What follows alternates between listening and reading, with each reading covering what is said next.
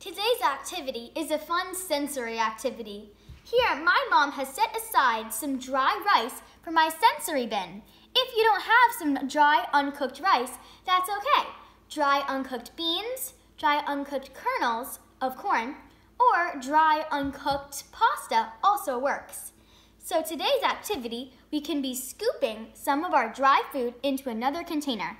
We're going to hold one container with the hand that we don't write with, and then find maybe a measuring cup or another cup in our hand that we write with. Then we can scoop up some of our dry food and pour it in. Isn't that so much fun? It can keep going too.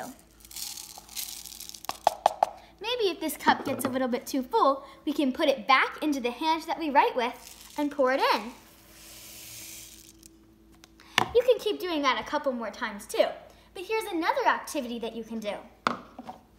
Since my mom has set aside this dry rice for me as my sensory bin, that means that I can put my hands in it and use it as a sensory bin. I can roll up my sleeves and feel around in it.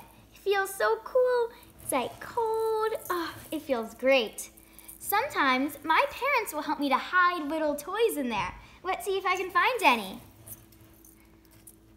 Look, I found a pumpkin.